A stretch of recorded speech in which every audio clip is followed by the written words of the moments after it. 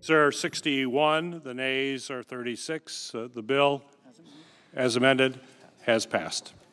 Mr. President, what a great day. What a great day. The Senate is passing the Respect for Marriage Act.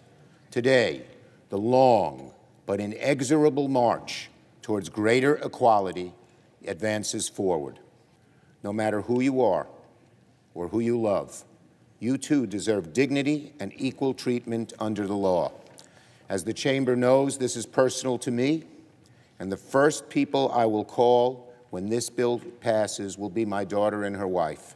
I want to thank Senator Baldwin, who's been the lead on this bill, Senator Sinema, who's worked so hard, Senator Portman, who's poured his heart and soul into it, and Senator Tillis in particular. But I also want to thank all of the Republicans who have supported this. I know that it has not been easy, but they've done the right thing.